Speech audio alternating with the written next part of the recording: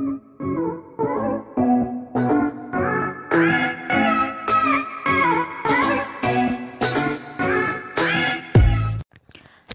All, അപ്പോൾ നമുക്ക് ഇന്നത്തെ 5 ക്വസ്റ്റ്യൻസ് നോക്കാം.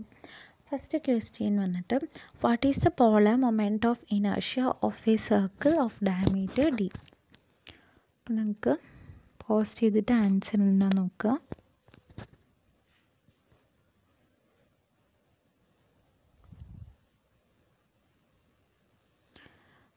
അപ്പോൾ ആൻസർ വന്നിട്ട് ബി ആണ്. So polar moment of inertia നമ്മൾ ഒരു ക്രോസ് സെക്ഷൻ്റെ നോക്കുമ്പോൾ നമുക്ക് എന്ത് ചെയ്യും, നമുക്ക് it will be the sum of moment of inertia about 2 perpendicular axis lying in the plain of cross section and passing through the point. അപ്പം നമ്മൾ എന്ത് ചെയ്തു, നമുക്കൊന്ന് വരച്ച് നോക്കാം. അപ്പോൾ ഇതാണ് circle, y axis, x axis. So polar moment of inertia is represented by J. അപ്പോൾ അതെങ്ങനെയാണെന്ന് വെച്ചാൽ J of the circle will be equal to Ixx plus Iyy. So Ixx എന്ന് പറയണത് pi d raised to 4 divided by, അപ്പോൾ Ixx divided by Iy ആണല്ലോ, pi d raised to 4 divided by pi d raised to 4 divided by 64 plus pi d raised to 4 divided by 64, pi d raised to 4 divided by 64. അപ്പോൾ ഇത് രണ്ടും കൂടി നമുക്ക് plus ചെയ്യുമ്പോൾ എത്ര കിട്ടും, pi d raised to 4 divided by 32.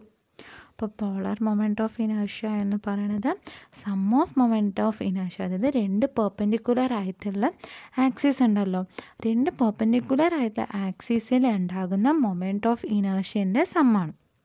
അപ്പോൾ ഈ 2 പെർപെൻഡിക്കുലർ ആക്സിസ് വന്നിട്ട് എവിടെ ലൈങ് ചെയ്യണം എന്ന് പറഞ്ഞാൽ അത് വന്നിട്ട് ആ പ്ലെയിൻ്റെ ക്രോസ് സെക്ഷനിൽ ലൈൻ ചെയ്യണം. അതേപോലെ തന്നെ അത് പാസിങ് ത്രൂ ആ പോയിൻ്റ് കൂടെ പാസ് ചെയ്യണം. ഇപ്പോൾ ഞാൻ ഒന്നും കൂടി വരച്ച് കാണിക്കുകയാണെങ്കിൽ ഇതാണ് ഇപ്പോൾ ഡയമീറ്റർ എന്ന് നോക്കിക്കോളൂ.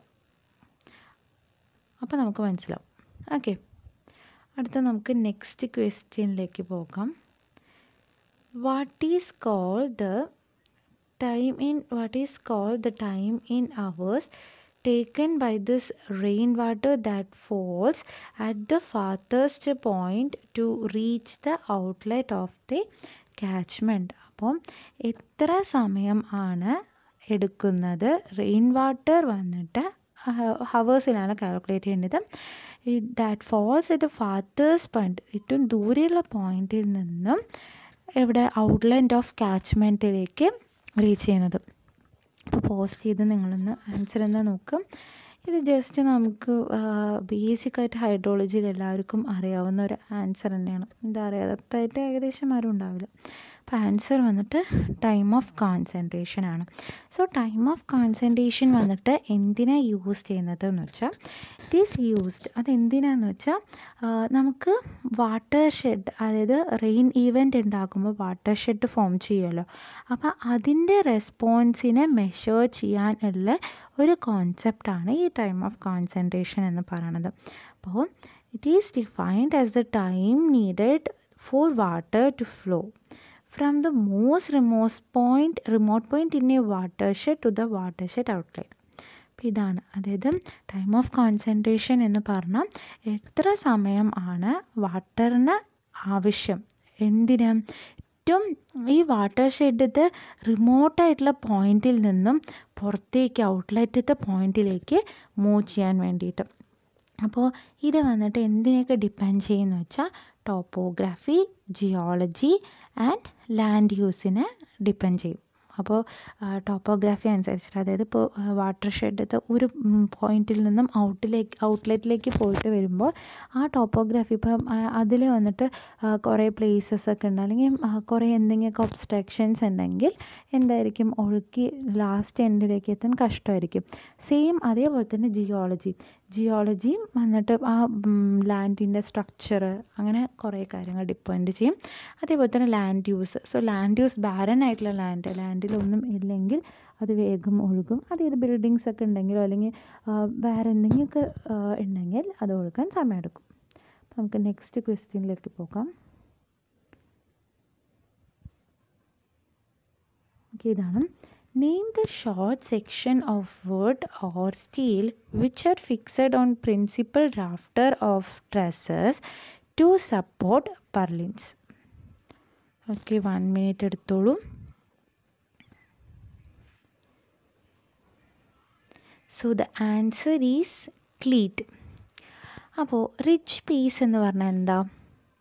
റിച്ച് പീസ് എന്താണെന്ന് വെച്ചാൽ അതൊരു ഹൊറിസോണ്ടൽ ആയിട്ടൊരു മെമ്പർ ആണ്. എവിടെയാണ് പ്രൊവൈഡ് ചെയ്യുന്നത് എന്ന് വെച്ചാൽ സ്ലോപ്പിംഗ് റൂഫിൻ്റെ റിഡ്ജ് ലൈനിൽ പ്രൊവൈഡ് ചെയ്യുന്ന ഹൊറിസോണ്ടൽ മെമ്പറാണ്. അപ്പോൾ റിച്ച് പീസ് എന്താണ്?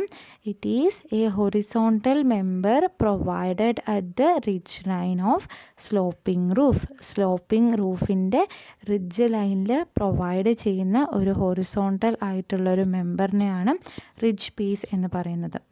നെക്സ്റ്റ് വാൾ പ്ലേറ്റ് എന്താണ്? വാൾ പ്ലേറ്റ് എന്ന് പറയണത് ഇതും ഒരു ഹൊറിസോണ്ടൽ മെമ്പറാണ്. പക്ഷെ എവിടെയാണ് പ്ലേസ് ചെയ്യുന്നത് എന്ന് വെച്ചാൽ ഈ principal rafters to support principal റാഫ്റ്റേഴ്സിലാണ് അത് പ്രൊവൈഡ് ചെയ്യുന്നത്. എന്തിനാണെന്ന് വെച്ചാൽ ടു സപ്പോർട്ട് കോമൺ റാഫ്റ്റേഴ്സ്. അപ്പോൾ വാൾ plate these are also horizontal members. So these are also horizontal members like ridge pieces. അപ്പോൾ റിച്ച് പീസസിനെ പോലെ തന്നെ ഈ വാൾ പ്ലേറ്റും ഹൊറിസോണ്ടൽ മെമ്പേഴ്സാണ്. അതെന്തിനാണ് പ്രൊവൈഡ് ചെയ്യുന്നത് എന്ന് വെച്ചാൽ ടു സപ്പോർട്ട് കോമൺ ആയിട്ടുള്ള റാഫ്റ്റേഴ്സിനെ സപ്പോർട്ട് ചെയ്യാൻ വേണ്ടിയിട്ടാണ് അത് പ്രൊവൈഡ് ചെയ്യുന്നത്. അപ്പോൾ ഇത് വന്നിട്ട് എവിടെയാണ് പ്ലേസ് ചെയ്യണത് എന്ന് വെച്ചാൽ പ്രിൻസിപ്പൽ റാഫ്റ്റേഴ്സിൻ്റെ മുകളിൽ ഇത് പ്ലേസ് ചെയ്യും. നെക്സ്റ്റ് നമുക്ക് ക്ലീറ്റ് എന്താണെന്ന് പറഞ്ഞില്ല. അപ്പോൾ ക്ലീറ്റ് എന്താ സംഭവം? ക്ലീറ്റ് എന്ന് പറയണത് അത് സ്റ്റീലിൻ്റെയും ടിമ്പറിൻ്റെയൊക്കെ ചെറിയ സെക്ഷൻസ് ആണ്. അത് വന്നിട്ട് ട്രസ്സിലത്തെ റാഫ്റ്റേഴ്സിൽ അത് വന്നിട്ട് ഫിക്സ് ചെയ്യണം. എന്തിനാണെന്ന് വെച്ചാൽ പർലിൻസിനെ സപ്പോർട്ട് ചെയ്യാൻ വേണ്ടിയിട്ട്. അപ്പോൾ ക്ലീറ്റ്സ് എന്ന് പറഞ്ഞാൽ these are small sections of steel and timber. So cleat വന്നിട്ട് ഷോർട്ട് അല്ലെങ്കിൽ small sections of steel or timber. അപ്പോൾ വുഡിനെയാണ് ടിമ്പർ എന്ന് പറയുന്നത്. അപ്പോൾ അത് വന്നിട്ട് എവിടെ ഫിക്സ് ചെയ്യുന്നു? ഫിക്സഡ് ടു ദ റാഫ്റ്റർ, അതായത് ട്രസ്സത്തെ റാഫ്റ്ററിൽ അത് ഫിക്സ് ചെയ്തിട്ട് പർലിൻസിനെ സപ്പോർട്ട് ചെയ്യാൻ വേണ്ടിയിട്ട്. ഓക്കെ, അത് കഴിഞ്ഞ് നമുക്ക് ഇനി നെക്സ്റ്റ് ക്വസ്റ്റ്യനിലേക്ക് പോകാം. ഇതാണ് next question. Name the area to B irrigated by A dam. അപ്പോൾ ഇത് വന്നിട്ട് വളരെ ഈസി ആയിട്ടുള്ളൊരു ക്വസ്റ്റ്യൻ ആണ്. Name the area to B irrigated by A dam. Answer വന്നിട്ട് പോസ്റ്റ് ചെയ്ത് നിങ്ങൾ നോക്കൂ. ആൻസർ വന്നിട്ട് അയാക്കട്ടാണ്. അപ്പോൾ ഇത് വന്നിട്ട് മോസ്റ്റ്ലി എല്ലാ എക്സാമിനും ചോദിക്കും.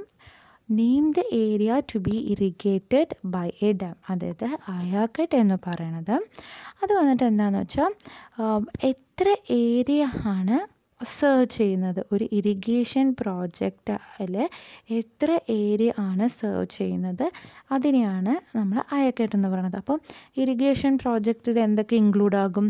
Canal, dam, tank. അപ്പോൾ ഇങ്ങനത്തെ കുറേ ഇറിഗേഷൻ പ്രോജക്ട്സ് ഒക്കെ ചെയ്യുമ്പോൾ എത്ര ഏരിയ ആണ് സെർവ് ചെയ്യുന്നത് അതിനെയാണ് നമ്മൾ അയക്കെട്ട് എന്ന് പറയുന്നത്. അപ്പോൾ വേറെ റിസർവോയർ എന്താണെന്ന് എല്ലാവർക്കും അറിയാം. അപ്സ്ട്രീം സൈഡ് എന്തായാലും വരില്ല എന്നറിയാം, റിസർവോയർ എന്തായാലും വരില്ല എന്നറിയാം. പിന്നെ ക്യാച്ച്മെൻറ്റ് ഏരിയ നമുക്കൊരു ഡൗട്ട് വരും. അപ്പോൾ ക്യാച്ച്മെൻറ്റ് ഏരിയ എന്ന് പറഞ്ഞാൽ ഇത് വന്നിട്ട് എന്താണെന്ന് വെച്ചാൽ അത് ഒരു ഏരിയ, ഒരു പർട്ടിക്കുലർ ഏരിയ അവിടുന്ന് വന്നിട്ട് ഈ റിവേഴ്സത്തെ, ലേക്സത്തെ, അതായത് റെയിൻ വാട്ടറൊക്കെ വന്നിട്ട് അവിടേക്ക് വരില്ലേ. അപ്പോൾ ആ ഒരു ഏരിയനെയാണ് അതായത് നമ്മൾ ക്യാച്ച്മെൻറ്റ് ഏരിയ എന്ന് പറയുന്നത്. അപ്പോൾ ഇവിടെ നിന്നും ആണ് റെയിൻഫോൾ വന്നിട്ട് റിവറിക്കും ലേക്കിക്കും റിസർവോയറിലൊക്കെ പോകുന്നത്. So catchment area is nothing but it is A area from which rainfall flows in to river, lake or reservoir. അപ്പോൾ ഈ ഏരിയയിൽ നിന്നും ലേക്കിക്കോ റിവറിക്കോ റിസർവോയറിലേക്കോ റെയിൻഫോൾ പോകുന്ന ആ ഏരിയനാണ് നമ്മൾ എന്ത് പറയുക? ക്യാച്ച്മെൻറ്റ് ഏരിയ എന്ന് പറയും. അപ്പോൾ ഇതൊരു ഇമ്പോർട്ടൻ്റ് ആയിട്ടുള്ള ക്വസ്റ്റ്യൻ ആണ്. നെക്സ്റ്റ് ഇപ്പോൾ പറഞ്ഞത് ഇമ്പോർട്ടൻ്റ് ആയിട്ടുള്ള ക്വസ്റ്റ്യൻ ആണ്, ഏകദേശം എല്ലാ എക്സാം ചോദിക്കും. Next Among the following methods for computing average precipitation or rainfall, in which method the area of basin is not taken into account? അപ്പോൾ ഈ ഫോളോയിങ് മെത്തേഡ്സിൽ വന്നിട്ട് നമ്മൾ എന്ത് ചെയ്തു, നമുക്ക് ഈ മെത്തേഡ്സൊക്കെ എന്തിനാണ്, പ്രസിപ്പിറ്റേഷൻ കാൽക്കുലേറ്റ് ചെയ്യാനുള്ള ഡിഫറെൻറ്റ് മെത്തേഡ്സാണ് നമുക്കറിയാം അല്ലേ. അപ്പോൾ ഈ അല്ലെങ്കിൽ അറിഞ്ഞില്ലെങ്കിൽ നമുക്ക് ഡിഫറെൻറ്റ് മെത്തേഡ്സ് ഉണ്ട് precipitation calculate, average precipitation calculate ചെയ്യുന്ന ഡിഫറെൻറ്റ് മെത്തേഡ്സ് ഉണ്ട്. അരിത്തമാറ്റിക് ആവറേജ് മെത്തേഡ്, ഐസോ ഹൈറ്റൽ, തീസൻ പോളിക്കൽ മെത്തേഡ് എന്ന് പറഞ്ഞിട്ട്. അപ്പോൾ ഇതിലൊക്കെ വന്നിട്ട് ഏരിയ ഓഫ് ബേസിൻ വന്നിട്ട് നമ്മൾ എടുക്കില്ല. അപ്പോൾ ഇതാണ് ക്വസ്റ്റ്യൻ.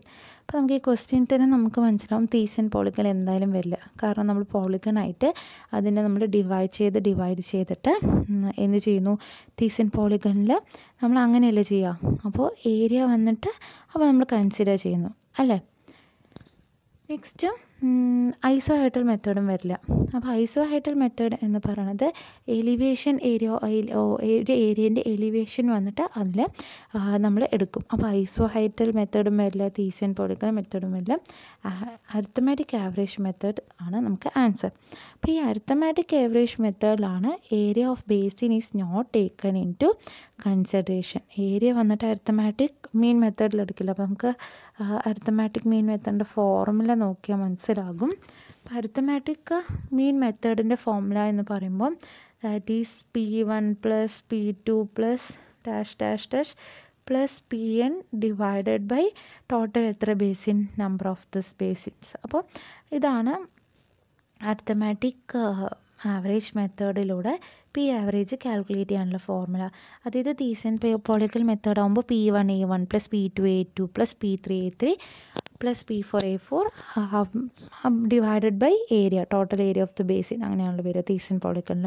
അപ്പോൾ അത് നമുക്ക് അപ്പോൾ നമുക്ക് ഇതിൽ നിന്ന് കിട്ടി, ഇതാണ് മെത്തേഡെന്ന് മനസ്സിലായി. പിന്നെ നെക്സ്റ്റ് നമുക്ക് നാളെ നോക്കാം വേറെ ഡിഫറെൻറ്റ് 5 ക്വസ്റ്റ്യൻസ്.